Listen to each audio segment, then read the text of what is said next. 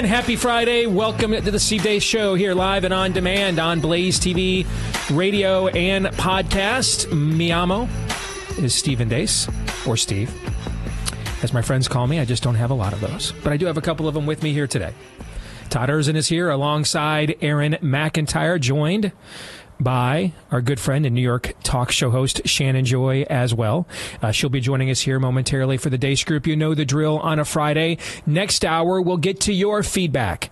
We'll be responding to your responses to us coming up in the final hour on a Friday, the final hour of each and every week. But before we get to all of that, let us begin with the Deace Group.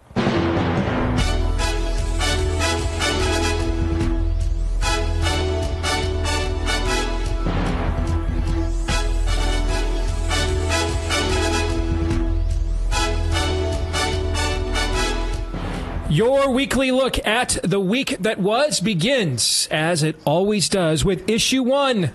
Bleep Lord Nefarious says.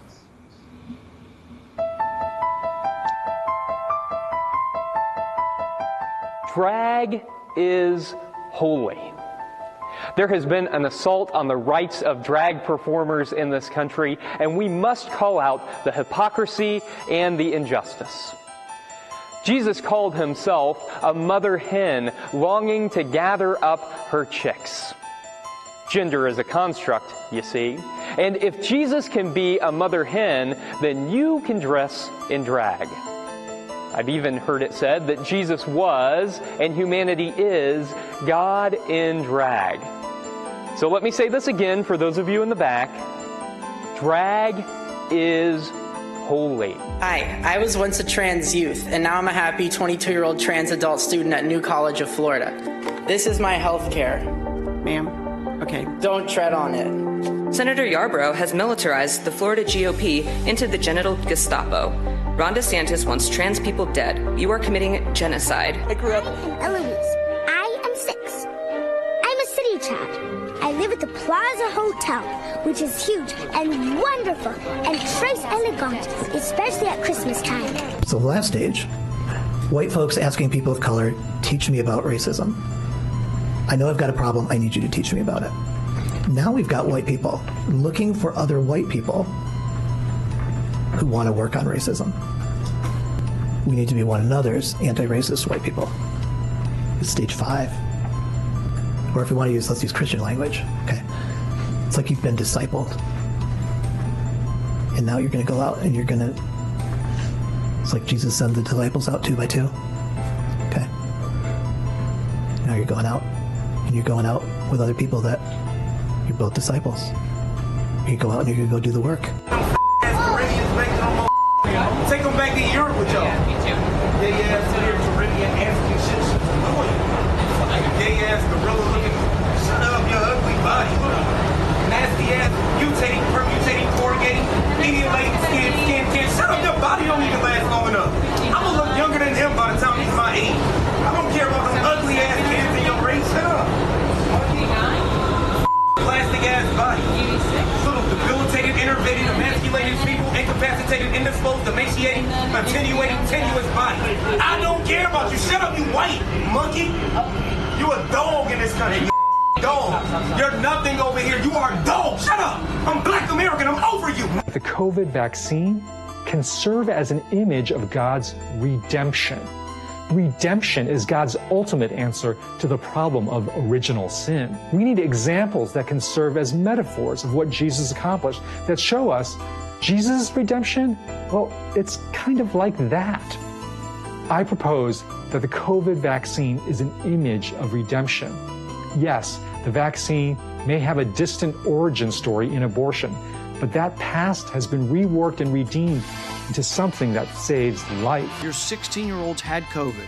Your 16-year-old gets better and now has recovered from COVID. You vaccinate them and they get myocarditis. Are you going to give them 2 more vaccines? Your child, give them 2 more vaccines? I'm not a clinician. I will have to discuss. You have children. I do. Have you vaccinated your children? I have. How many times? 3 or 4 times. 3 or 4 times. There it is. Let us get to it. Shannon, because of both chivalry, ladies first, and you are the guest, you get to go first. What was the most disgusting, revolting thing that you just saw? Well, it was all disgusting and revolting. And I think it's more the theme of the just absolutely wicked, profoundly wicked and deceptive left now just fully embracing the dogmatic themes and the godlike themes and the faith, the disciples, the apostles, right? Like trying to wrap everything into what seems to be a faith, you know, and it is evident that this is emerging, that it is, you know, when you remove truth, you remove virtue and principles and God from virtually everything, because we're humans and we are born to worship, we're going to have to embrace something else. And we're really dealing with completely unhinged, wicked and demonic forces. I mean, that's really what I come away with, even dealing with it here in my own community. We are embarking, one of my local education groups, on removing dozens of absolutely horrific pornographic materials from our school libraries, you know, within a mile of my home. And you would not believe how viciously they are clinging to these pornographic materials, the abuse of children. These are neighbors, friends, individuals I've known for much of my life, who, in a small number of them, but we shake our heads in realizing that we're dealing with something much, much bigger than politics, much, much bigger than a curriculum. This is it. You know, I mentioned to my mother just the other day, it feels like we're going into high places. Like we are going into a battlefield, a spiritual battlefield that is insanely dark. And that's what I see. Because you are. That's exactly what you are doing. What is taking place in this country isn't a political argument. It isn't about ideology or even morality or even philosophy. This is just straight up now open spiritual warfare that has spilled out from the unseen realm into the streets.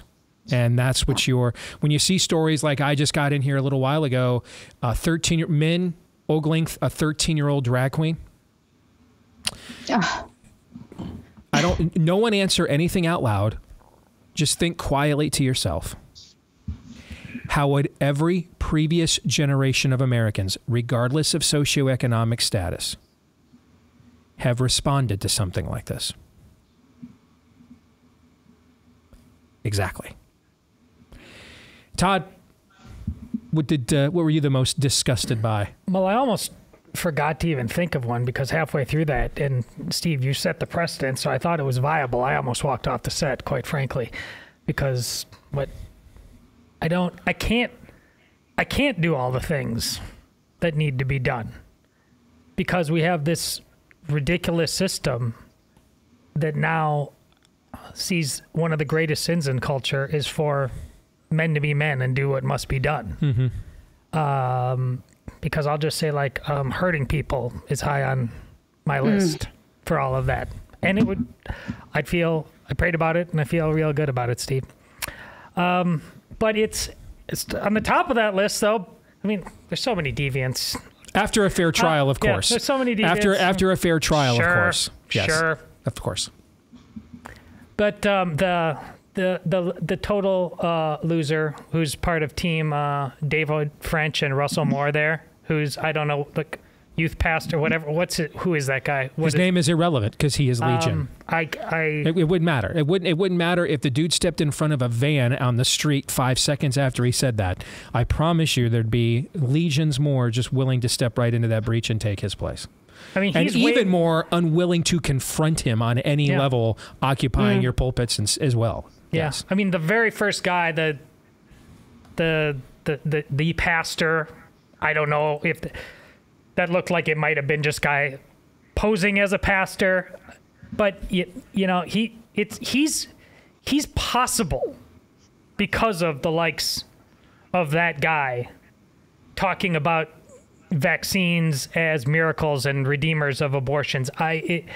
our churches are filled with such abject cowardice and stupidity. Amen. That it doesn't matter what we say about a damn thing after that. Yeah. That makes me sick. And that is the number one singular reason everything else in the culture is occurring. The frustrations you have with a lack of political representation, no matter who wins, whether your votes will even get counted, even if you do vote, everything. The women who email me, I can't find a guy, what do I do? How do I get my husband to actually lead our home? The men who email me and said, I've literally just, I didn't think I was going to become a priest, and I'm forcefully celibate and not a priest, so the worst of both worlds, simply because I cannot find a woman who is not completely worked over by third wave feminism. On and on and on and on it goes. The generations of the fatherlessness, the everything. All stems and is all rooted from the last line of what you just said. Because the church is the plumb line for righteousness in any culture it is planted in. It is the plumb line. How will they hear the word if there is no one to teach it to them? The commandment is not to make converts. It is to make disciples. Teaching people a new discipline. A new discipline, meaning a new worldview. What it means to think and to live differently than what you were doing before. We've given up. We've given up on all of that collectively as a church. We're not doing that anymore. And that's why everything else that you guys just watched and watch every Friday at this time, or we talk about every week, everything stems from there. That is the genesis, pardon the pun, that is the genesis story of everything occurring in the West. Aaron. There is a great line. How many times have I brought this up in the movie Nefarious that you will watch here in less than a month? There's a great line that sums up everything that Todd just said. It's a line that I think is the money shot line of dialogue in that movie. On the level of you're just going to do something or just stand there and bleed. And again, I'm not going to give it away. I think, though, the more times I tease this, you'll know exactly what it is. Do you know what it is that I'm talking about, Steve? I'll tell you in the break, maybe. Okay. But it describes because there's like 5 money shots in that movie. That's true, but this one, in my opinion, is the best one. I think the worst of the worst. In case we needed any more red flags, which we didn't, but the dude named Dylan Mulvaney, pretending to be a 6-year-old girl. Yeah, what do you think's on his hard drive? Yeah. Yeah. So that's the worst of the worst. Because that dude was like in the White House and given some award recently, I think. Yeah. That dude has issues, obviously. And is maybe channeling what he just channeled in that video, maybe has some legal issues as well forthcoming. Exit question. On a scale of 1 to 10, with 1 being the odds Lindsey Graham would ever see a war he doesn't want your kid to die in, and 10 being the odds Lindsey Graham absolutely crushed his karaoke performance of In the Navy at the Blazing Saddle last weekend. Rate this week's level of total depravity, Todd. 10. Shannon. I'm at a 15 based on what I've seen in my own community over the past week. It's insane. Wow. Is that the first time that Shannon said things are actually even worse? Normally she says that's it's only like a 5, guys. You wouldn't believe it. No, yeah, it's insane. Yeah, I'm at like an 11 or 12 this week. Yeah. Before we get to issue 2, let's talk about our friends, because after that conversation, you might be thinking, let me get ready for when the sulfur hits. Call our friends over at My Patriot Supply. Get their 3-month emergency food kit right now, and you'll save $200 per kit when you do. Save $200 per kit when you do. That's breakfast, lunch, dinner, even drinks and snacks, the full gamut, the full 2,000 plus calories that you need each and every day. This emergency food, by the way, stays good for well over 20 years with proper storage. It'll be delivered to you discreetly, although you may want the neighbors to know that you have it because maybe you want them to get it as well. We'll throw in free shipping as well. Free shipping on top of the savings of $200 off per kit when you go to mypatriotsupply.com. $200 per kit off and free shipping at mypatriotsupply.com. Let us get to issue 2. DeSantis does his most in-depth interview yet. Ron DeSantis did his first major non-conservative media interview with Piers Morgan for Fox Nation, and it aired last night. Here are a few highlights. On COVID, DeSantis said, the approach to COVID was different. I mean, I would have fired somebody like Fauci. I think that he got way too big for his britches, and I think he did a lot of damage. I also think just in terms of my approach to leadership, I get personnel in the government who have the agenda of the people and share our agenda. If you bring your own agenda in, you're gone. We're just not going to have that. People are getting a bit worried about you. I think it's right. I think they see me over the target. I'm obviously coming at it from a different perspective than they like to see. Those are all people on the left and sometimes far left. But here's the thing. I think the reason why I won the biggest landslide in the history of Florida for governor's race is because that criticism is so far removed from the reality. There's legitimate things we can criticize everybody for, including me.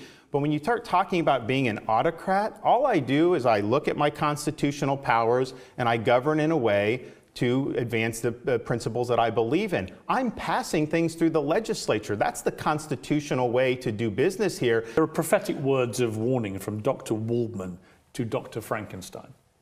You have created a monster and it will destroy you.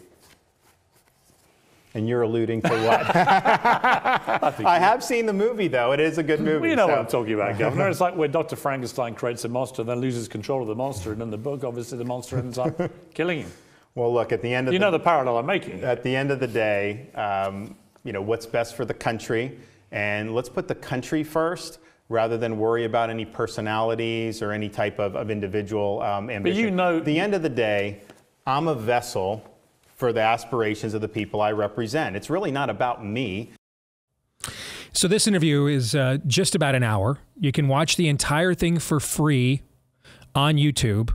And I watched the whole thing this morning before we came in. It's a pretty wide-ranging interview. Gets into a lot of personal stuff, how he met his wife, her battle with cancer last year, his own religious views, the role of prayer in his life. Discusses a lot of very specific issues, the death of his sister several years ago and the impact that had on him and his family. It gets pretty personal at times as well. Probably a lot of people are going to learn a lot more. I mean, I did. I don't know the guy. I met him in a hallway 10 years ago, okay, in Washington, D.C. for maybe 10 minutes. So I never have spoken to him since that moment. I don't know him whatsoever. So, I mean, I learned quite a few things that I did not know. I did not know that he was stationed at Gitmo during the Iraq War. I did not know that. Okay. And so there's a lot of things that you will learn in this interview. I want to say this too. I met Piers Morgan several years ago when he came to Iowa for the caucuses and had me on his show when he was on CNN. And our family used to be, as the kids got older, we don't watch it as much anymore, but when the kids were younger, we were huge America's Got Talent fans. And, Anastasia, our oldest daughter's favorite judge, was Piers Morgan, which probably doesn't surprise you because he was the most blunt, And so I brought her to the interview with me, and he was kind enough to take a picture with her and give her a shout out. It was very, very kind. All right. So I was impressed that here's the thing that stood out to me the most, actually, in the interview. Yes, Piers Morgan brought up what he said about what DeSantis was doing and the way he was aggressively reopening his state. And that he had said, Piers Morgan said, hey, you're going to have blood on your hands for what you're doing. He said that right to DeSantis' face and said, hey, looking at the data and the excess deaths and everything else, I was wrong about that and I need to own that. Don't see that a lot. Regardless of ideology or worldview, not a lot of people around here in this line of work willing to admit they were wrong about anything, but instead want to gaslight you or memory hole you as if that never occurred. All right. So I wanted to make sure that I mentioned that. Let's get to the interview in and of itself. What did you think of it? Aaron, I'll start with you. So one of the things that stood out to me was how chummy Piers Morgan seemed to be with Ron DeSantis, and actually upbeat, because that's not the Piers Morgan, at least that I remember. But then again, maybe he is more of a classical, actual journalist than what I'm thinking. But that was one thing that stood out to me. Seemed to be. I watched the edited full hour, and then I listened to about half, 3/4 of the unedited version.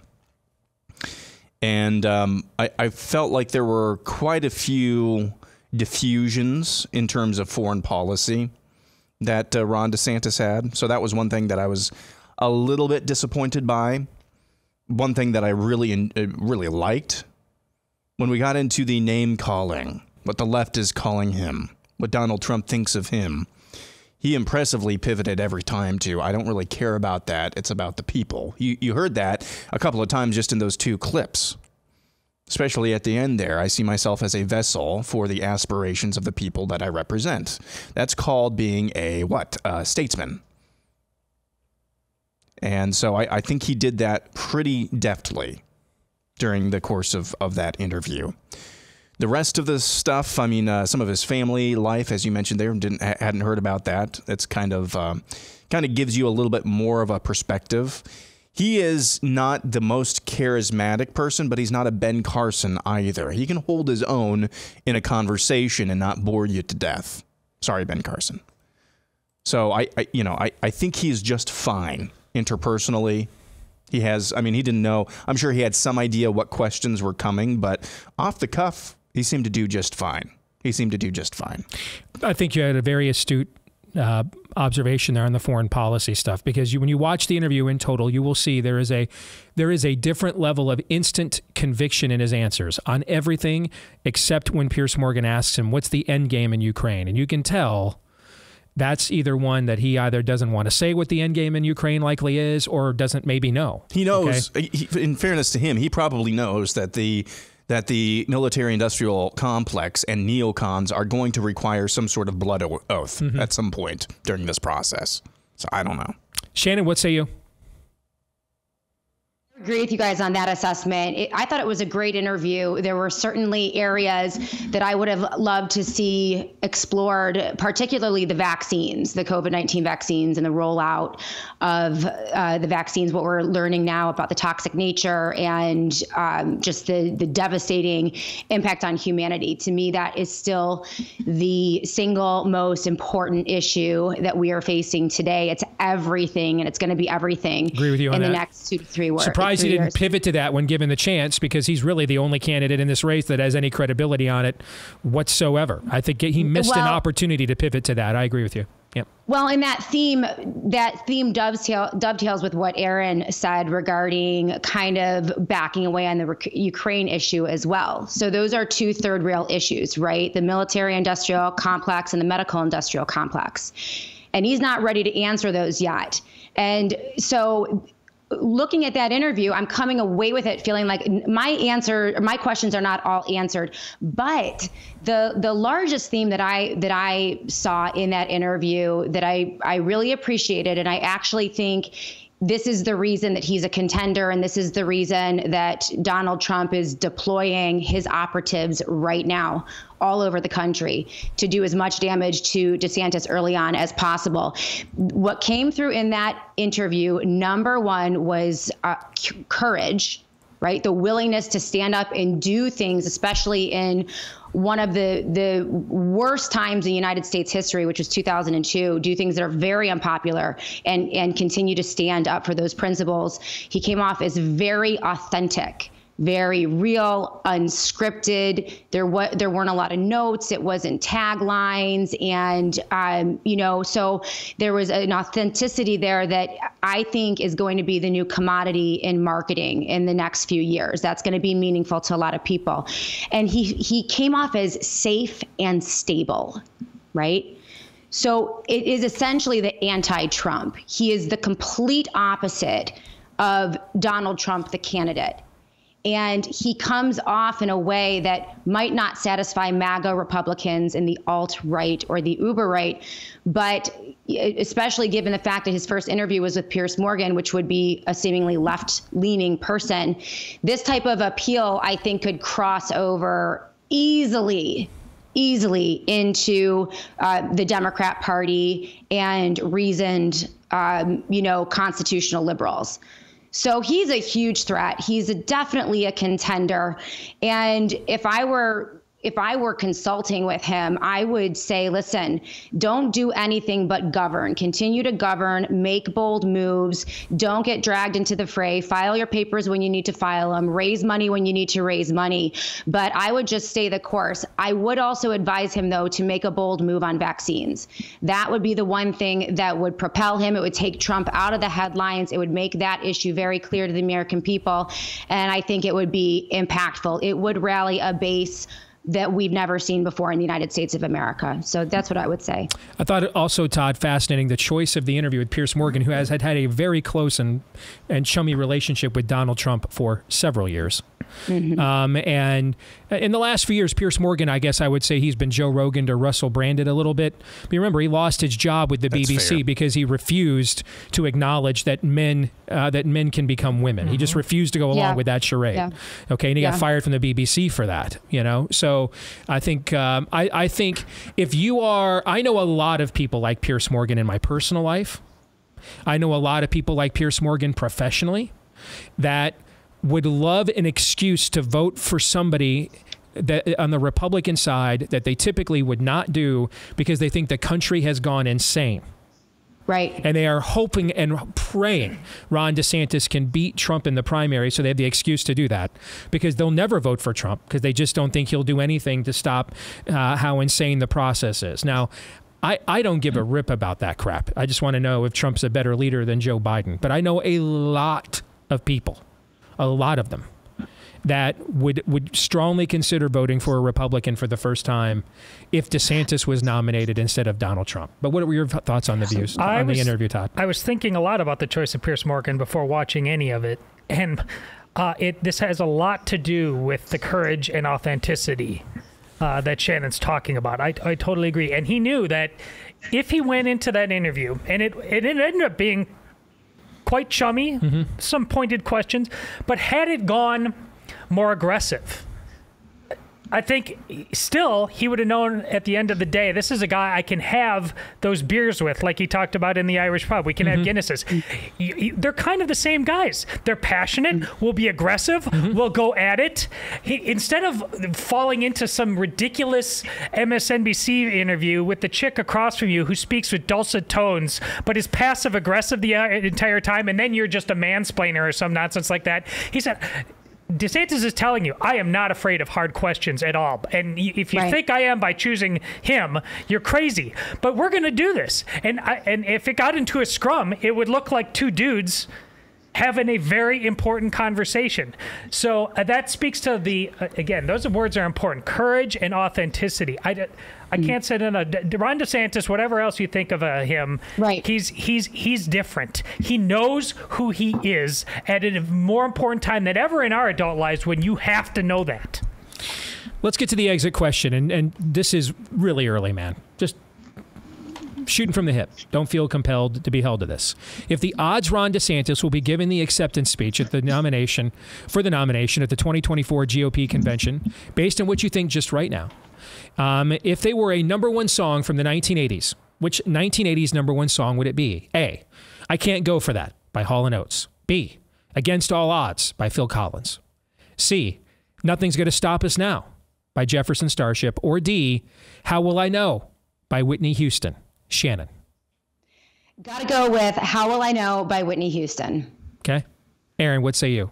The one that the odds are against that, I'm still maintaining Trump is going to win, just because we can't have nice things, and that's literally my only analysis. So you're more, I can't go for that. Oh, I can't go for that. There you go. Yeah. Okay. Well, I bet you could interpret Against All Odds, I guess, both ways. Yep. And it's a better song. Okay. No, it's a great song, which makes me want to pick it no matter what we're talking about. But Shannon is correct. How will I know is the right answer. I think there are a lot of variables at play here. Yeah. A lot. You have several legal issues that Trump has to mire his way through. I would not rule out whatsoever that they find some federal judge somewhere that says he's not constitutionally eligible to run. The question goes to the Supreme Court, and I don't know that you can trust them to rule correctly in something like that. I just think there are a lot of variables at play here right now. All right, we'll come back. Let's talk about banning stuff and whether, in the case of TikTok, it would truly make us safer or not. We'll do that and more in a moment.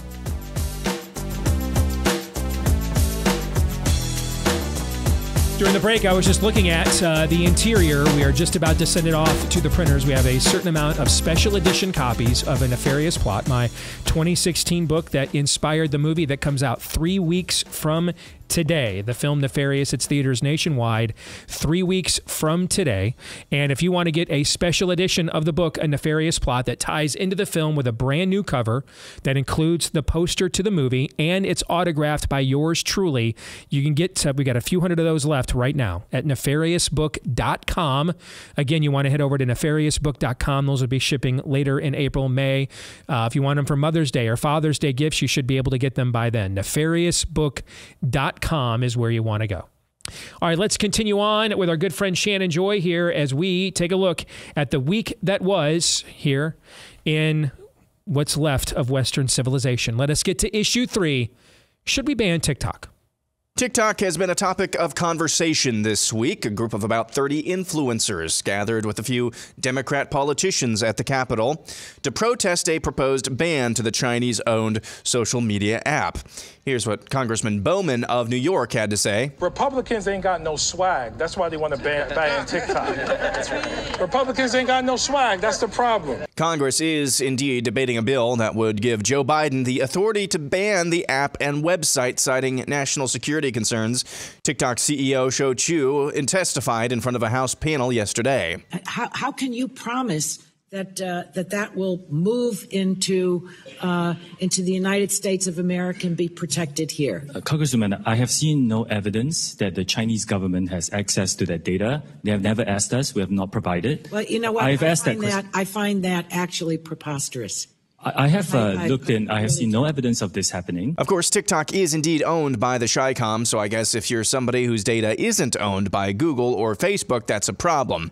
On the other hand, if you follow libs of TikTok on Twitter and elsewhere, TikTok has actually been a valuable tool in outing what lefties and spirit of the agers actually believe. We'll see if Biden opts to ban the app, even if given the power.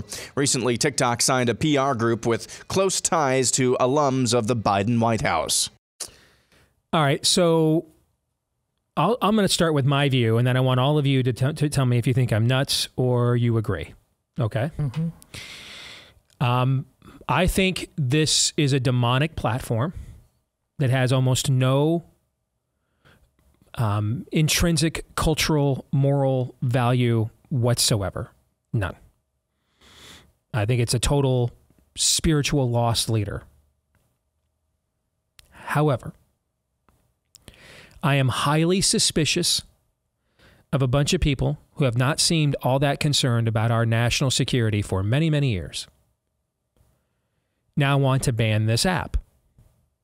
And this app didn't just become an instrument for the Chi-Coms to collect your data last week or last month. This has been the case from its inception, more than likely. That's probably its actual purpose. On the other hand, I promise you, courtesy of Google and everybody else who are complete simps for the Chi-Coms, they already have all your data anyway. So to me, the national security risk actually isn't the data. The national security risk is that you're allowing the Chi-Coms to ingest this cultural rot gut into our ecosystem. That's the national security risk.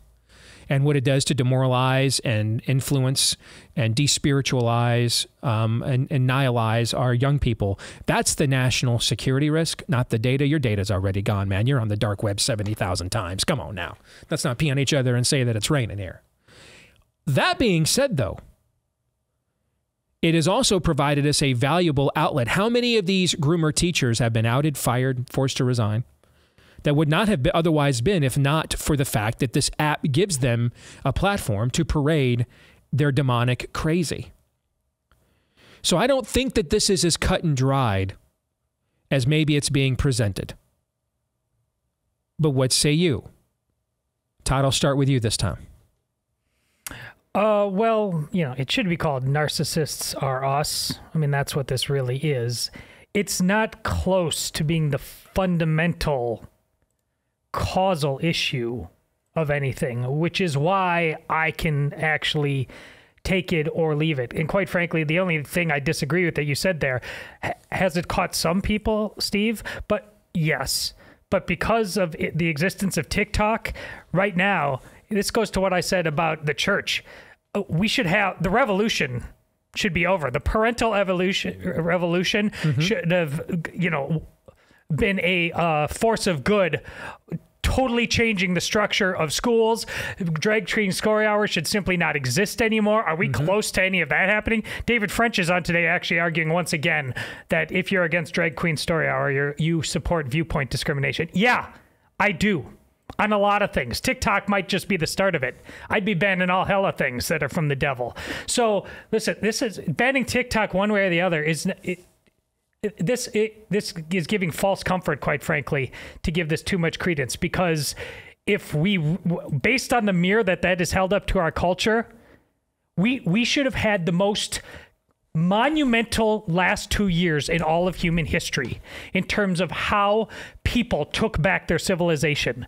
We have not come close to what needs to be done. So I just don't think this is a leading issue. It's a symptom.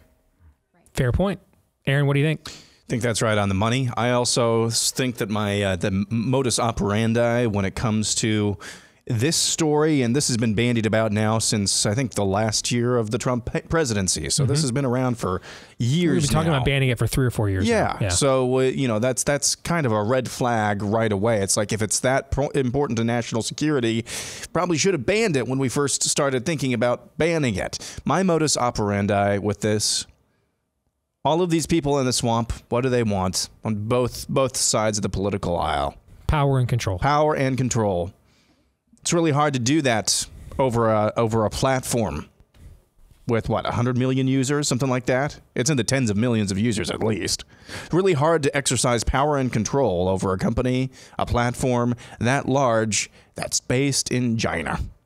Yeah. So you let YouTube, you let Instagram get a little market foothold in the vertical video business. You let them both pour a bunch of marketing money to advertise their YouTube shorts and Instagram reels. Let them get into the market just a little bit. Ban TikTok so that your censors are closer to home, whom you have more control over. Now, having said that little nugget at the end of the story, I don't think that Joe Biden is going to ban this, even if given the power. And I think he is going to be given the power to do so by Congress. I don't think he's going to ban it. Because we've got a lot of, if there's anything, what was the story we just had a week and a half ago? Family members of the Bidens on the payroll of a business partner taking money directly from a CCP-aligned business in China. He loves him some Chinese money. So I don't think he's actually going to ban it. But that's my modus operandi. This is not about national security. This is about having power and control and it's hard to do that, exercise that power and control over a company and a platform that's based and owned by an overseas company. That's all. Fascinating perspective there. Shannon, what do you think? I think, this is a classic limited hangout, right? So it's a PR tactic. Everything about this is PR. So they have an agenda. They want to put forth a narrative. And the limited hangout is actually hilarious. It was actually first coined out of the Nixon administration when they were trying to, cover up the reality of what was going on. And the conversation, as funny as it's recounted, they're like, well, should we let it all hang out? And they're like, no, it's like a limited hangout. It's basically when you lose control of a narrative, you then deflect by looking at, a very small portion of what happened. So you let out the truth a little bit. What's the truth? It is the problem of the Communist Party, the Chinese Communist Party infiltration into the United States of America in a variety of different ways. In this case, it's through TikTok and they're gathering up information, but that pales in comparison to what the NSA is gobbling up. And to your point, Steve, Google and Facebook, you name it. And so when you distract everyone, you seemingly solve a problem. To Aaron's point, by banning TikTok, you're still collecting the information, but you can go back to your constituents and say, we took care of it. You can go back and you can look at the narrative and say, yeah, we identified this, we addressed it, and now we're going to move on. But the remaining elephant in the room remains. And, if anyone reads Epoch Times, which is one of my favorite papers of record, the problem of communist China is, way bigger than TikTok. The amount of infiltration into the United States of America. To your point with the limited hangout, they're buying up our farmland, and we're concerned about TikTok. Exactly. Correct. Right. Yeah. Exactly. So let's get to the exit question then. Will TikTok be banned this year, Todd? No. Shannon? Yes. Aaron? No? Which brings us to our kicker question, issue 4. What platform would you unilaterally ban if you could? Can I go first? You may. And why? Yes. I'm going to piss the Blaze brass off here. Daily Wire. Eliminate the competition. That's really good for us. I totally self-serving. That's a strong play. I did not see that one coming, man. The opinions expressed by Aaron my McIntyre producer didn't kill himself. do not necessarily represent the program as a whole. Okay, particularly should the Blaze not renew my next contract and I need a new platform. All right, but that was hilarious. All right. I expected really serious answers. Aaron comes out of the box with a very self-serving one. Everyone, that's not us. Yeah, okay, go ahead. Ban them. I had a circumstance yesterday, an experience with this and it echoes what I said about a month ago. But whatever, you would have to tell me what it is. But whatever the largest talk platform in sports there is, not actual games, whatever the talk it has to go. It's making men so impossibly stupid. I almost drove my car into a lake yesterday listening to something. We can't.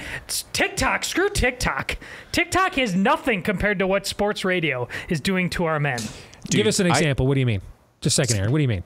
Speaking of narcissists, these guys, they can't even. They're talking about their entire lives. Their emotional status revolves around. I can't. I just can't. Can I give an even better example, kind of fictitiously? But Jack Posobiec has been on one when it comes to artificial intelligence images and things like that. Yeah. He posted one of the Chinese Communist Party taking over Times Square the other day, a video of it, or I think a couple of screenshots. It looks very realistic. I thought of you, Todd, when I saw that, because I thought, the very next morning after that, something like that happens, I can totally see local sports talk radio around here, or maybe it's a national program that you and I think, have both listened to a little bit, getting on air the next morning and saying, of course, the big question after the news in Times Square yesterday and the Chinese Communist Party takeover, how does that affect the Super Bowl? Yeah. And that's what you're talking about. Okay. Shannon, if you could ban a platform, unilaterally ban it, what would it be?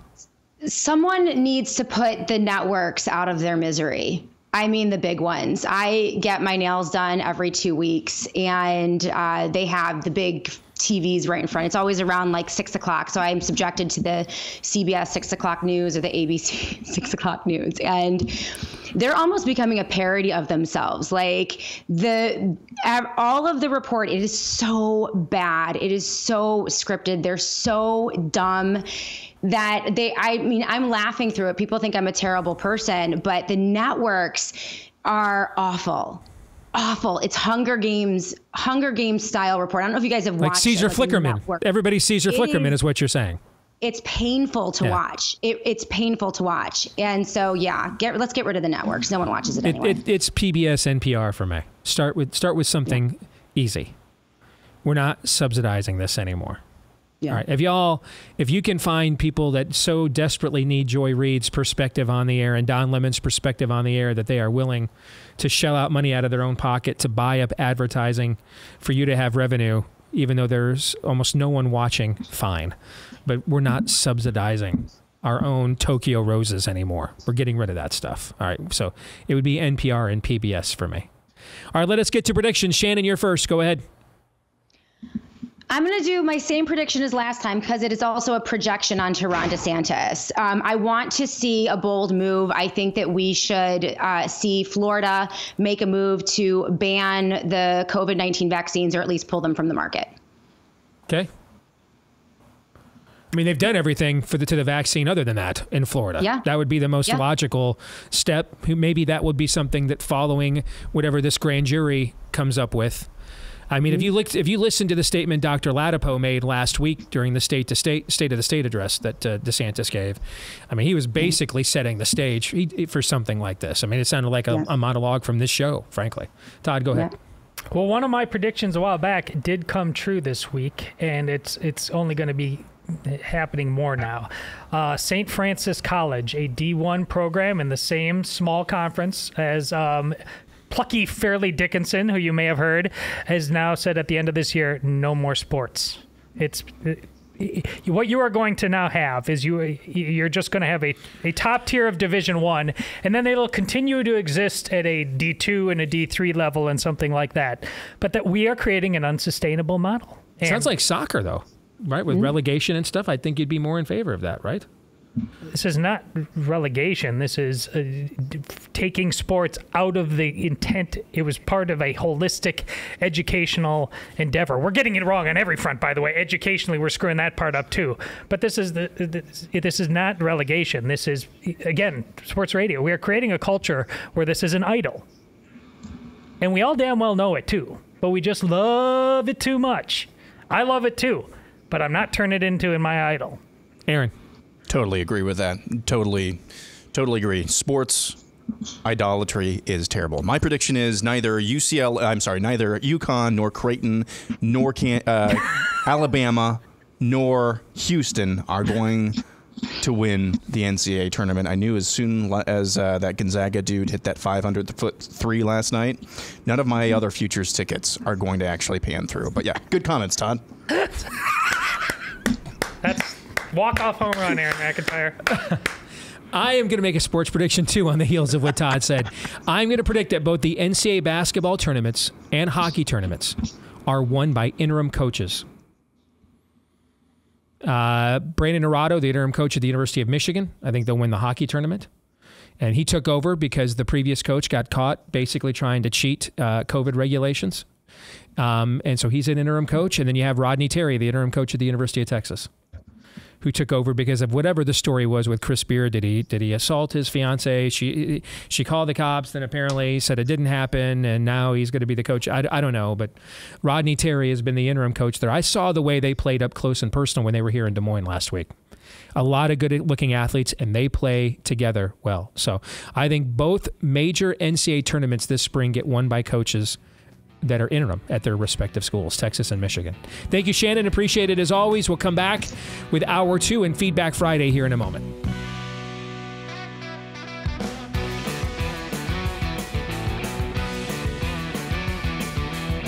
All right, back here with Hour 2, live and on demand on Blaze TV, radio, and podcast. Steve Deace here with Aaron McIntyre, Todd Erzin, and all of you. And you can let us know what you think about what we think via the stevedeace.com inbox. Email us, steve@stevedeace.com.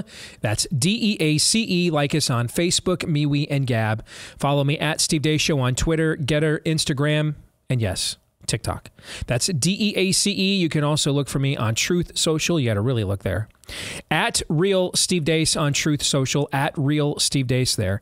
And don't forget, if you're a podcast listener, if you have yet to do this, please consider leaving us a 5-star review, hit subscribe or follow if that's what they offer you on your podcast platform of choice. And thank you to all of you, thousands of you that have done those things for us already. We appreciate each and every one. I know the management of the Blaze, they do as well. So thank you. We were talking last hour about all the concern regarding TikTok, and the Chi-Coms may get our data when who we kidding? They already got it from Apple and Google and everybody already because they're all simps for the Chi-Coms anyway, right? Meanwhile, they're buying up our farmland and like no one says a word, right? So you know what happens? They buy up a lot of if your farmland is a lot of the food that comes from the farm ends up being Chinese owned. That's why you want to look at our friends over at Moink.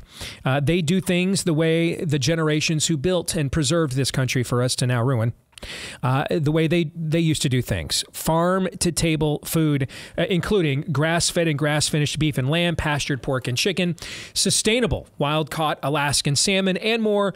All of it delivered straight to your door, and you can't beat it, including some of the best bacon you've ever tasted, and they will throw in a great deal for you. When you go to moinkbox.com/Steve, you choose the meat delivered in every box, whether it's ribeyes, chicken breasts, pork chops, salmon fillets, or more, and you get free bacon in your first box. Free bacon in your first box, the nectar of the gods. When you go to moinkbox.com/Steve, MOINK, moinkbox.com/Steve. All right, you guys ready for some Feedback Friday? You bet. Let's do it. Let us begin with Ken and Amanda Barton, who say, while we greatly appreciate Dr. Atlas's article and his lists of the top 10 COVID stand prevarications that you guys shared earlier this week, we have to assert that he missed maybe the two most egregious ones. And the reason why is, had these two particular truths been disseminated accurately, the number of lost lives could have been saved are virtually immeasurable. Number one, hydroxychloroquine and ivermectin are not only effective, but very well may be harmful. Or not only ineffective, but very well may be harmful. And they go on to say the countless numbers of people around the globe whose lives could have been spared make this, in and of itself, one of the most insidious crimes against humanity ever. And it's not just the Barton, Ken and Amanda Barton saying this. Remember last September, I still think that is the most viral video this show has ever produced. The interview that we did with Dr. Harvey Risch, renowned epidemiologist at Yale University, one of the most academically cited epidemiologists in all of American history. And I asked him, what was the biggest lie of the last few years? And what did he select? This one right here. And the amount of people, he said, whose lives could have otherwise been saved. He singled this lie out. So that's not just coming from me or, other people who, God bless Dr. Ryan Cole, who's a Mayo Clinic, Mayo-trained pathologist, but maybe you've never heard of a guy that, works out of his own lab in Idaho before. Fine. How about the guy who has had over 10,000 academic citations around the world in his career from Yale University? Is that guy good enough for you? Should be. Yeah. They go on to say, in fact, when one considers the vast and ever-increasing, if you couple this with the necessity of the emergency use authorization rules as it applies to the propagation of the vaccines, we can think of no other scheme in the history of humanity which even holds a candle to the promulgation of COVID tyranny. I agree. Completely agree. This is why it is my primary focus in vetting this presidential primary. I know some of you want me to let it go. What kind of host would I be? What kind of integrity would I have if much of what people know about this show, we kind of had a small, loyal, deeply embedded, hidden gem audience prior to COVID. The work we did on COVID the last few years and the leadership of shows like this one and a rare number of others took and blew our audience into the stratosphere. That'll be, I hope it's the most important work we ever do, because if we do more important work, it's because something worse than that actually happened. I hope it's the most important work we ever do. I hope this book to my right here is the most that you see with the noose around it. I hope it is the most important book that I have ever written. It is right now. I hope that remains the case. I hope nothing else I ever write is more important than Rise of the Fourth Reich, because that would mean something worse than what they did to us these last few years has been allowed to occur once more.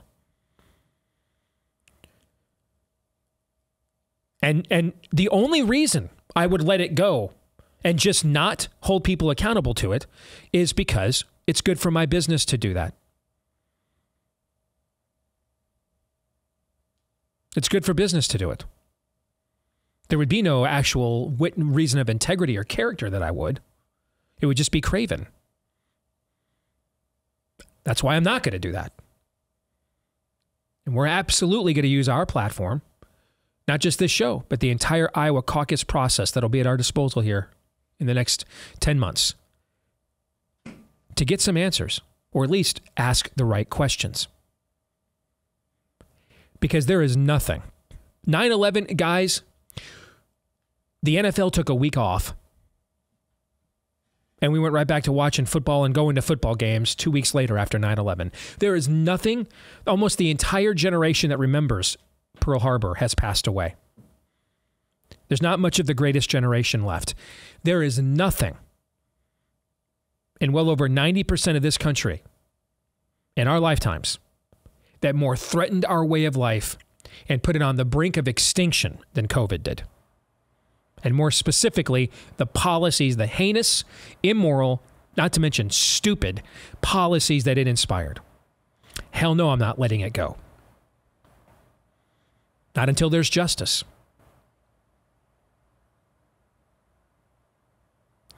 They go on to say that the vaccines are safe and effective. It is clear the global statist machine attempted to create a virus that would significantly reduce the population of planet Earth. If it isn't a depopulation scheme.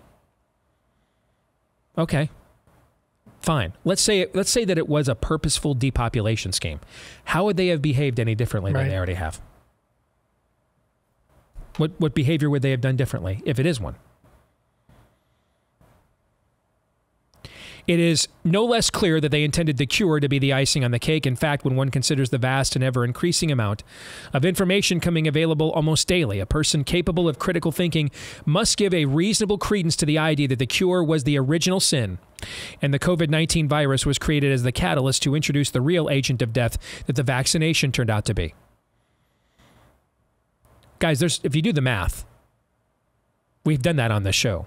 There's over 1,000% better odds that you will suffer a major adverse event from the COVID vaccine than you will die of COVID-19. Like from the very beginning of the virus, if you did the math all the way through. It's something like 1,066% greater likelihood you'd suffer a major adverse event from the vaccine than you would die of COVID. Well, Steve, what about hospitalizations? 2.5%. That's the number. 2.5% of people who tested positive for COVID ended up in hospitals. 2.5%. They go on to say, don't always agree with you guys, but damn sure appreciate your candor, your passion, and your conviction. My best to you guys. That's very well put, both to Ken and Amanda Barton. Thank you for that. Having met Scott Atlas in person in November at the Informed Choices event, I will say he was asked questions like this, and he addressed them. He didn't blow them off in any way, shape, or form. I just will say this about the medical community. Look at, if anybody was going to set this kind of stuff down and reevaluate it, it's a guy like Scott Atlas. Look at the bullets he took from the beginning on this. Absolutely. But this is why I talk about the magical power of vaccines. Hardly anybody in the medical industry, really, relative to the gravity of the situation that Steve just laid out, which is accurate. Again, it should have been, I should have been open everywhere. We should have, doctors everywhere should have had the Doctor Strange moment. Show me everything. We're not even close to anything like that happening because I can't, it is otherworldly to simply say, you don't even learn about vaccination as a doctor. Mm-hmm. Can you, the immune system, you actually just take that for granted. They'll tell you this. Mm-hmm. We don't, just like as, oh, by the way, if you go to law school, there's not even a class on the Constitution. Yeah, you just read what other people write about it. It's the same damn thing. Yeah. You're just told this is the flat earth, believe it. And they've been believing it for a very long time. You are asking men of medicine who have made a lot of money and are comfortable with the living to turn it totally upside down. These are human beings like anybody else. I'm not making excuses for them. I'm the last person to do that. I'm just trying to convince you how hard this is going to be to give up this paradigm that has been a lie that makes a lot of people rich and powerful. That's not how this works. That's not how any of this works. It's going to be even hard for people like Scott. I will tell you, the fact that it happened to my friend and my boss, Steve Deace, is one of the greatest gifts of my life because I knew in 2020, if this breaks a different way, I probably have to get a different job. Thank God he had the integrity and the gifts to see through this BS from the beginning. It was not easy. It's not easy for anybody. I feel like I was blessed with the miracle that I found out the way I did through marriage, who I married. But this is a lie that people clench very, very tightly. Do not be surprised when anybody tries a way to navigate it right now, because you accept this, your world will and must be turned upside down. The reality is, everything you just said is so true. Everything is. We used to call him on our show, and again, because our show has grown so much the last few years, maybe some of the stuff that was fundamental to our program pre-COVID and in our analysis you've not heard us reference before. We used to call these squirrels from the movie Up. I'm a huge fan of the movie Up. Mm-hmm. I mean, I think it's like one of the greatest romantic comedies of the 21st century. You'd be right. It's a great movie. Right? The dog that with the thing on his throat, squirrel, all right, who talks but gets instantly distracted. There are certain things you can say that even if they are true, detract from everything else you're trying to say, because it's a level of truth people aren't ready to hear yet. Exactly right. And it detracts from everything else that you bring up. If Scott Atlas writes that entire piece for Newsweek, and at the very end this is my mentions either hydroxychloroquine or ivermectin or the vaccine, then every previous word that he wrote gets immediately dismissed. Now, you can say, and we're talking about a guy that went into the belly of the beast, of the Jared Kushner, not Trump, the Jared Kushner, Debbie Burke's White House itself, man, and laid down ordnance and called fire from heaven, Elijah style. Okay, so I am not going to sit here and Monday morning quarterback Scott Atlas from that perspective, all right? But it is a lot easier for me as a kid who barely made it out of community college that no one academically respects to say these things than someone who carries with them the heft and the weight and the banner of Stanford University, and they're looking to cancel you at every turn. That's why Harvey Risch saying it with an even more esteemed banner, Yale University, is worthy of lauding. And that's an area where Harvey Risch didn't go into the belly of the beast. Probably would have if he was invited, but he wasn't. Atlas did go into the belly of the beast and will forever have a certain amount of respect and reverence from me as a result. And so in the arena that he was called in, he went in there and fired every truth bullet he had. We also didn't have a vaccine in the summer and fall of 2020, and we were just beginning to actually learn about ivermectin at that period of time. It wasn't really until, October, November, December? December, I think, is when Pierre Corey actually gave his first testimony, December of 2020, to the Senate subcommittee on ivermectin. And so by then, Atlas was already out of the White House. Okay. But so then you turn around and you thank Harvey Risch. It's similar to, it takes a body, as the good book says, Some people and Atlas had his gift, which was to go into the White House. And then Harvey Risch comes and supplements and provides his gift with the courage that he has shown on the other matter involving early treatment, which, by the way, is also more of his MO. All right. Scott Atlas is more of I think his background is radiology and medical practice, and he's largely been a medical theoretician and academician. Risch is an actual MD. That treats patients. And so when you get into the early treatment stuff, he's far more qualified to discuss it both academically and also personally and experientially than Scott Atlas is, right?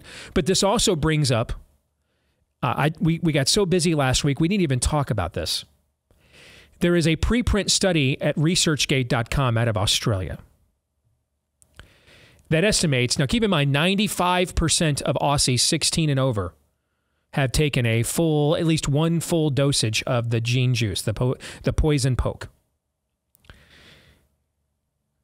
It finds 41,369 excess deaths since the rollout of the vaccine in Australia. 41,369 excess deaths. If you were to prorate that to the U.S. population, you would be at 534,000 excess deaths, right about where people like Ethical Skeptic and others that have been going into this data, what they are estimating based on what they're saying from our own CDC. 534,000 excess deaths as a result of the COVID jabs. 534,000. And remember, it was a number roughly that size that we just saw earlier in the week when Aaron rolled the tape on the montage of Dr. Fauci going through inner city DC. Right. This is why you have to get vaccinated. Right. That number is scary. Well, that number only happened, if it happened at all, because you withheld ivermectin and gave people terrible advice at the beginning. Yet it's really happening here. Yet everybody can't even nope. It's the monkeys. Ears closed, eyes closed, which makes my point. I'm so glad you brought this up because it puts a number on what I was saying about how just people simply cannot bring themselves to say this is real. And go ahead, Aaron. On that note, I think fundamentally, the conflict that is going on obviously is a spiritual one, but fundamentally the conflict that is going on in this country that speaks to that attitude, Todd, is on one side a relatively small group of people who are just demonically seething 24/7. And then the rest of America, whether it's just useful idiots or people who just believe like we do but can't be bothered, basically people who just want to be left alone or just want to get back to normal. It's Oron McIntyre's axiom. The side that wants to win always beats the side that just wants to be left alone. Mm-hmm. Fundamentally, that is the conflict, if there is one at all, in our country right now. We should have had that moment. We should have had 15 come to Jesus moments just in the last year and a half or 2 years. But no, we just want to be left alone for one reason or another. That looks like a number of things. I don't want to admit I was wrong. I don't want to admit what they actually did. Yeah, I might be a ticking time bomb. I might be a ticking time bomb. I don't want to admit what they did. Therefore, I'm just going to cover it's the Cornelius Fudge effect from Harry Potter, if you get the analogy. There are a ton of people out there like that, and that just, for whatever reason, want to bury their head in the sand. And meanwhile, the demonic seethe goes on one way or another. This is different. The difference between the Fourth Reich and the Third Reich is there was a select, not every German imposed upon their neighbors the edicts of the Third Reich. Now, the vast majority of them were silent when their Jewish neighbors were hauled off. They were complicit by omission. They showed no courage of conviction and were willing to, for the fatherland, they were willing to look the other way and pretend like it wasn't happening. So they were culpable. They were enablers, but they weren't the culprits. Their hands aren't on the actual weapon. In the Fourth Reich, all of us are guilty. We all put masks on ourselves or our kids. Less than 15% of American adults didn't take any of this poison poke or gene juice. This level of corruption dripped down on a house-to-house, family-to-family basis. There isn't a family or home in America that is immune from it in some respects. And it simply is not human nature. It is human nature to say, fine, I'll hold other people accountable if you make me. Not so much human nature to say, I'll hold myself accountable. I think there's a lot of people that don't want to think, I'm the person whose sperm motility is ruined. I'll never father children, so I don't even want to think about it. Let's just move on. I'm the woman whose menstrual cycles are destroyed. And if I get pregnant, I'm just a miscarriage waiting to happen, so let's just move on. We moved on, Steve. We're not taking any more of it. Look at the numbers. We all know what's going on. Everybody's aware, and we're going to move on. I understand that. I promise you, though, if you just move on, they will do it again. Because the Joker was right. It was all part of the right. plan. Everybody, mask up, lock down. We're all in this together. It's all part of the plan. But you say once that not getting vaccinating is the road I'm going to go down. I'll take my chances that way. People lose their minds because they can't even fathom that as a choice, as an alternative. This also, I think, is a good point I need to bring up as it involves the Trump-DeSantis race. And this is where I have made a mistake and should have articulated this more clearly. Because I hear from some of you, well, DeSantis issued a stay-at-home order. DeSantis initially rolled out the vaccines. Those things are all true. mean, we live in one of the only states in the country that didn't have a stay-at-home order. Now, originally, DeSantis didn't have a stay-at-home order, remember? They left the beaches open and everything else, and he got so much heat that finally, he actually didn't issue his stay-at-home order in March like everybody else did. He issued his in April. He got so much heat that he finally said, fine, all right, let's stop having the spring breakers and everything else. We'll issue one. I think they issued it like April 7th, and on April 29th is when he lifted the stay-at-home order and began reopening the state on May 1. But they have a different seasonality issue that you've pointed out regularly. But there's another thing here too, though. Humility. Yeah, for sure. Ron DeSantis made several mistakes. He turned away. He owned up to the mistakes. Oh, the jab doesn't work? Oh, it's got side effects? All right, get rid of my medical director, and I'm going to hire one of America's frontline doctors. Joe Ladapo was one of the original frontline doctors. I'm handing this off to somebody I know will tell me the truth. Oh, wait, we don't need to lock down? We don't have full hospitals? So I listened. I buckled and listened to Fauci and the White House and the Trump White House and tell me to lock down. I don't know what I'm doing. We're not doing that anymore. He put down the shovel and climbed out. Correct. Trump won't do any of that, guys. And see, this is why are we having a hearing on this show? And why am I on my social media platforms having a hearing about the mistakes Trump made early on in this and not the mistakes that DeSantis made early on in this? That is a great question. And frankly, I should have done a better job of answering it. My mistake. Here's the answer. One guy, when he was confronted with mistakes, reversed course. And what does repentance mean? Repentance does not mean you feel sorry for bad stuff you did. That's not what it means. That could be guilt, that could be shame.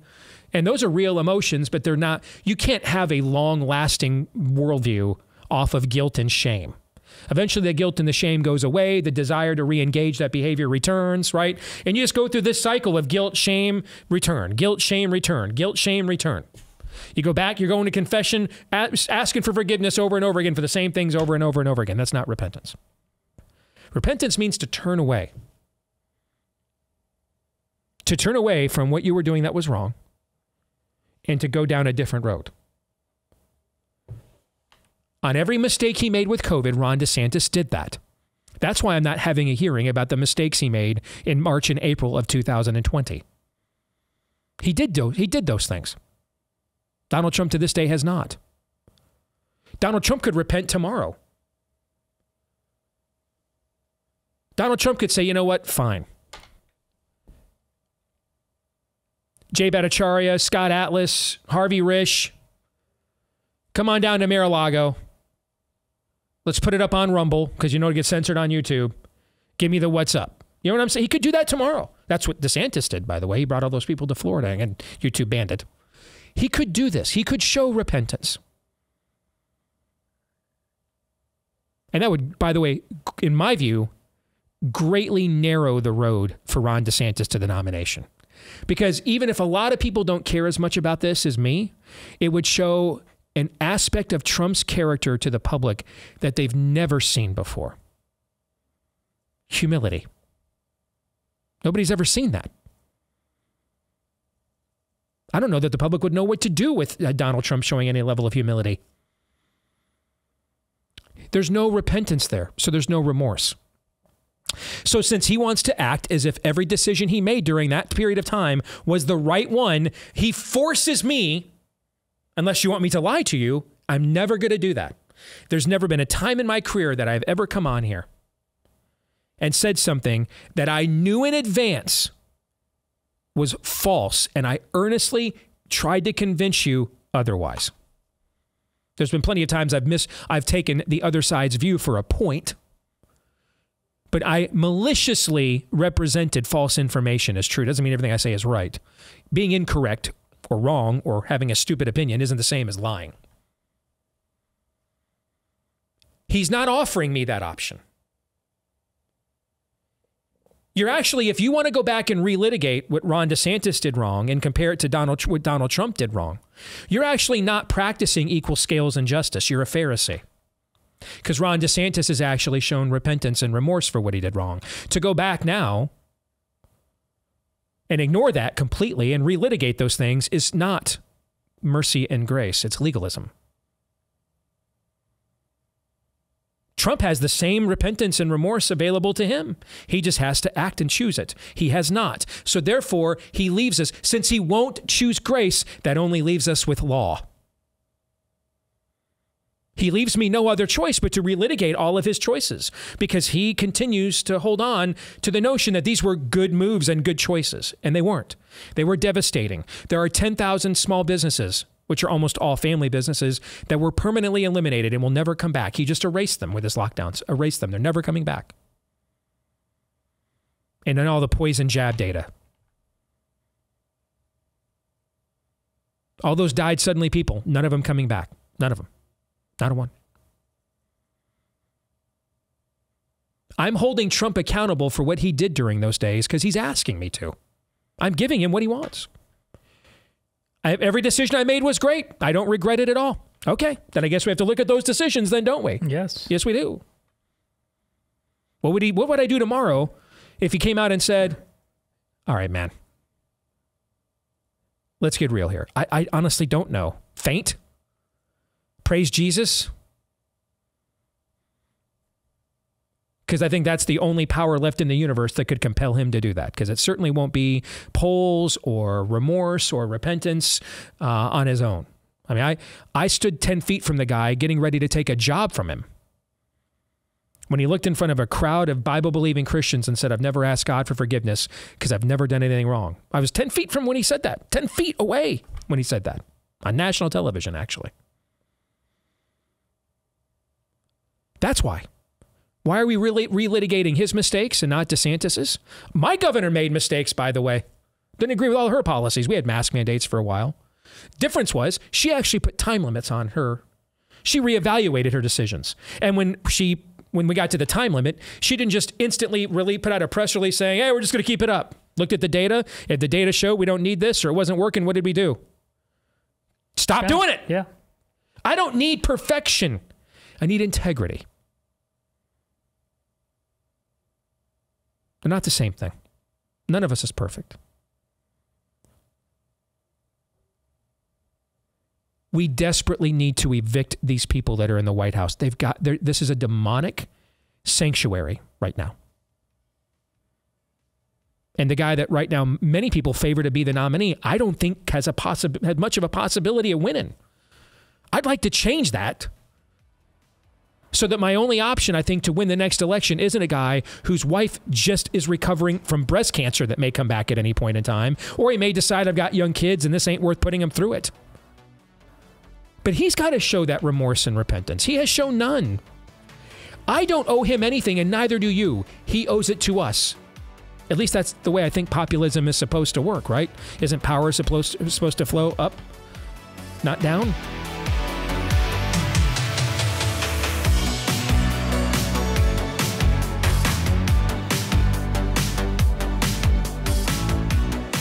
Well, the good news is a lot of Americans, increasing number of Americans, have had it with corporate woke political activism, corporatism, fascism, etc. The bad news is there really aren't too many outlets for you to go elsewhere if you are one of them. I mean, unfortunately, this is just such a hydra. This thing is metastasized at such a molecular level. There aren't a lot of places to go these days if you just want to completely immune yourself from it.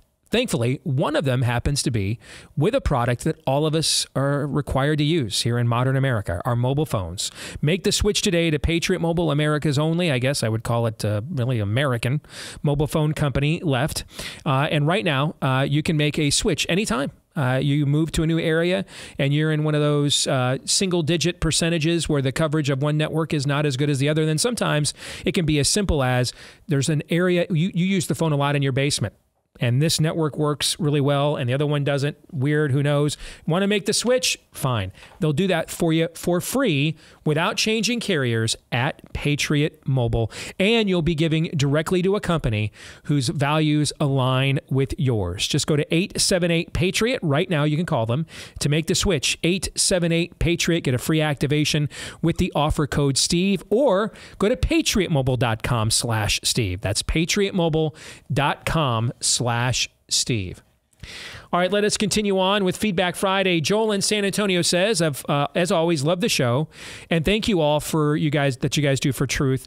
Yesterday, you said the Nigerian brothers video where they were reenacting their fake assault on Jussie Smollett might be the early candidate for Video of the Year. I'm sorry, but there's no way, as great as it was, that video is better than the Kaufman Center for Coincidences one, and Joel is correct about that. We have that flagged, right, Aaron? Okay. Because that was like in January, like right after we came back. Yeah. Because, you know, the way these years go now, about 14 times I'm going to say that's the Video of the Year. So January is going to seem like it was 4 years ago by the time we get to December and we make the final call on all of this. So well done, Joel. You are exactly correct. The Kaufman Center for Coincidences was breathtakingly good. You know how we have a tendency to look at what the Babylon Bee does and we're like, man, we wish we would have thought of that. The Babylon Bee looked at that video and said, wished we would have thought of that. That's how good it was. Yeah. David writes, this is interesting, guys. And he says he got this from the Critical Drinker. All right. Netflix tracks when people stop watching shows. So if one keeps their account, the second they encounter wokeness or LGBT, FQFU, or any gender BS, you just stop watching. Click the back button and don't return to that show. The key is not to skip over it, but to stop watching the show altogether. Like what's going on with The Last of Us. That's the zombie show based on the popular video game, right?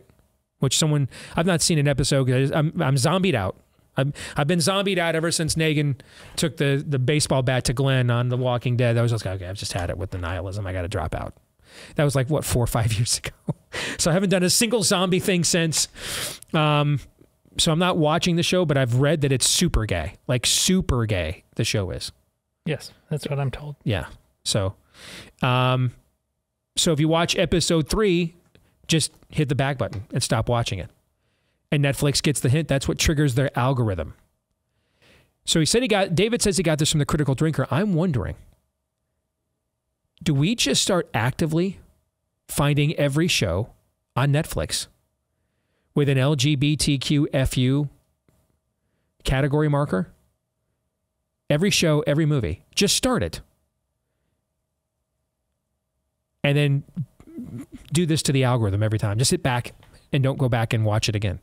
You know what I'm saying? Like actively go out and try to find the shows and movies on the platform that have that marker and just jam them with the algorithm. Thoughts? Sure. Good with that. If you're bored on a rainy day, you got a few hours to kill, why not? Right? I'm skeptical of its ultimate. I mean, it's not we were just talking off air about the whole principle of we know that they know that we've seen industries torpedo themselves. Like we've talked about journalism. We've both been in the same newsroom. Like I had these conversations, you knowingly you're taking money out of you're just burning piles of money that you could be, it's worth it. It's not like they don't understand that this is not a sell for a lot of people. They don't care. Yeah. I'm still fine shoving it in their face. Yeah, I'm still fine giving it a shot if I'm bored. Yeah, why not? Yeah. I'm still fine doing it just out of spite, if nothing else. Even if it doesn't trigger the algorithm, just because I'm that kind of guy. Spite really brings a lot of things home, doesn't it? It does. Yes, just for the hell of it. Why not? Yes. So we're going to go from tips from the Critical Drinker to Diane, who describes herself as the useless drinker.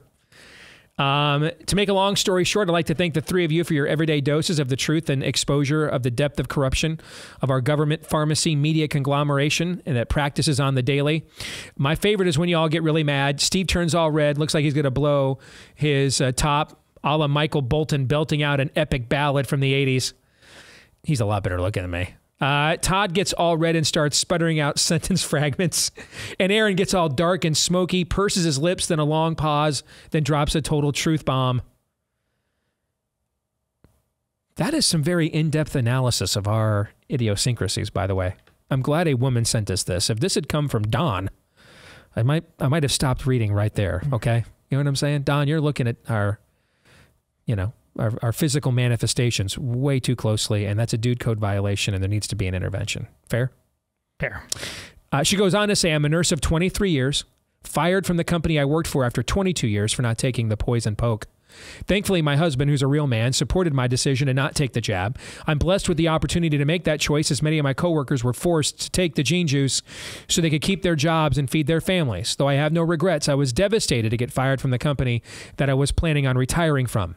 In October of 21, this company fired 800 plus good people, denying religious and medical exemptions after a careful and individual review via an email sent to all of us within minutes of each other.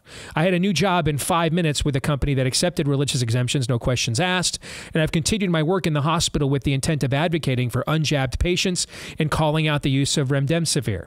Your show was a daily validation of my decision and got me through a dark and difficult time, so thank you. You're very welcome. After listening to other viewers' suggestions that you guys send books to Donald Trump, and many of you did, by the way, I got a ton of emails from people, and you know what I liked? All of the inscriptions that accompanied that you guys sent me were all very respectful, and they should be. Because he did do a lot for Christians when he was president. And so if you are one, he did a lot for patriots if you are one. So even when he's wrong, and on this he is absolutely cosmically, fundamentally, universally, existentially deadly wrong. All right? You should still honor what he has done before when he was right on other things. So I liked the fact that you guys gave him some what for, but you also sent him, it was done very respectfully. So thank you. Diane says, I decided to send your book to the CEO of my former company, a horrid, evil little lady with beady eyes and small teeth who is sustaining her record of running hospital systems into the ground. My gift message said the following: read this keeping in mind the 800 plus good people you fired and an untold number of employees injured from your mandated shot. We will never forget, unquote. Who knows if anyone in that office will actually read it, but I love the idea that the red and black book cover will be seared into their minds. Nevertheless, that is a woman who understands out of spite, if for no other reason. And I respect that. Yeah, and what was her... That's Diane, the useless drinker. You're not useless, Diane. Not at all. Well done. Adrian Perdomo says, I'm a high school junior from Jackson, New Jersey. Along with being a student, I also host the Teenage Latino Conservative podcast from my home. I was listening to your show one day and I heard that you wanted to hear from young men who had a consistency of courage and conviction. I've been trying to embody these qualities in the short time since the start of my podcasting career. I've listened extensively to your show, and I know how strongly pro-life you are, and with the deeply touching and beautiful story of your mother and how she chose life and allowed you to become what you are now. I'd be deeply honored to receive some of your advice and guidance on how to grow my audience and influence among others in my age group. I am looking forward to watching The Nefarious Movie. The book was one of my favorite reads of all time, even better than Dante's Inferno. Now, listen, man, I think Nefarious Plot is the best thing I'll ever write. That's the most important book I'll ever write. Nefarious Plot is the best thing I'll ever write. It is not Dante's Inferno, but I appreciate it nevertheless.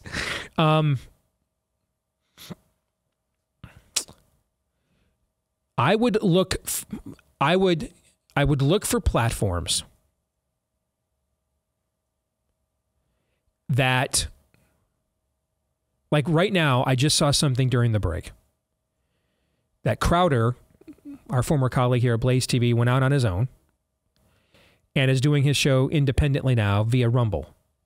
And he's averaging over, I think it's 1.2 million viewers per episode right now on Rumble, which that's incredible for YouTube, which is the second largest search engine in the world next to Google. Rumble has never seen traffic like that. I would be looking right now at what are the platforms that are not completely given over or are the alternatives to the mainstream ones, and try to build my position now. I think I mentioned this before. I never, when we worked together here since 2015, I never met Steven Crowder, never had a one-on-one conversation with him the whole time. I did have a direct message conversation with him once before we worked together, that he came to me. We were both going out on our own into syndication for the first, on our own. And he was considering whether to go into terrestrial radio or whether to go directly to social media and YouTube. And I made the decision because of with my own investors, that was too much risk to take. I didn't know that world very well. And so we made the decision to go with Salem Radio and to go with terrestrial radio. He made the decision to go where he had the absolute most amount of control and freedom before all the censorship kicked in at YouTube. And it's pretty obvious which one of us made the best career choice there. Okay. Because he read the market right. I did not. And he kind of got grandfathered in for a while before they started cracking down, but eventually they got to the shows like him too and drove him largely away. And so YouTube is kind of a supplement to what he's doing now on Rumble, when it used to be the other way around. I would be looking at those platforms right now. Because even if most of your friends are on other platforms, anything you're going to want to say to truly impact them, they're just going to censor it and take it away from you. And as members of the younger generation, you'll be more prone to want to adapt, to be willing to adapt to newness. Trust me, as you get older, you don't want to adapt to newness.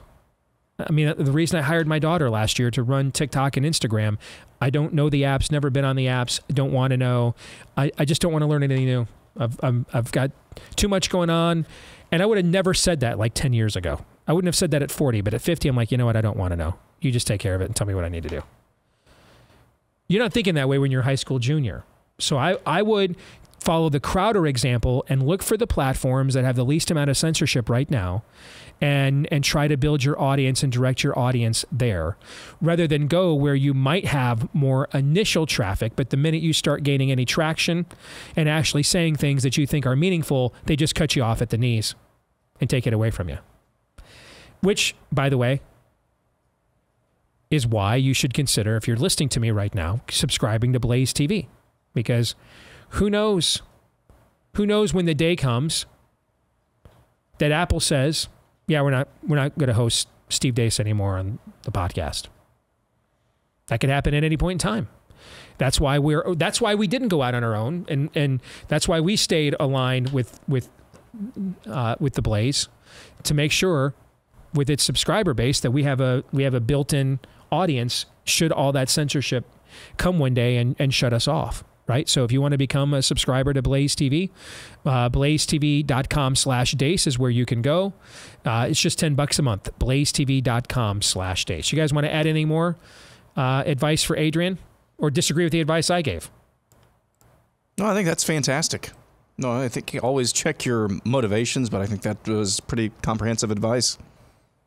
Yeah, I'm platform-wise, I've all recognize your weaknesses and my ability to vision quest on that front just from a lack of like interest. I definitely would have been in a lot of times like a guy who's would have held on to the buggy wick factory for too long. Still reading a newspaper on a plane. Yeah. So no, that's not. And I give Steve a lot of credit because he just I remember the conversations we had internally about that. It's not an easy call to make, and and this was pre-censorship. Now, I mean, you're confronted with a lot of very difficult choices, no matter what you do.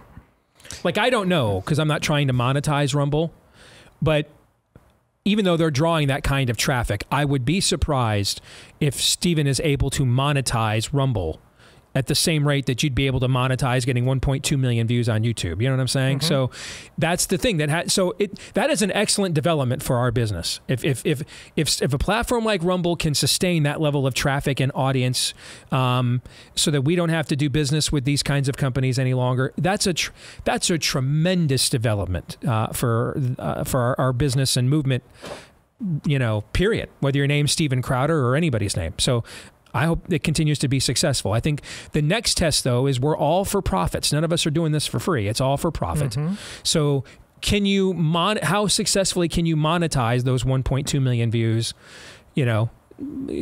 given what is available to you from an ad insert perspective at a place like YouTube? And I don't know the answer to that. I don't know. But that would be the next step. But man, if what Bongino, because that's his platform, and some others, and Crowder, if what they have come together to put together over there, if that thing could absolutely become a Petra, I'm not going to complain.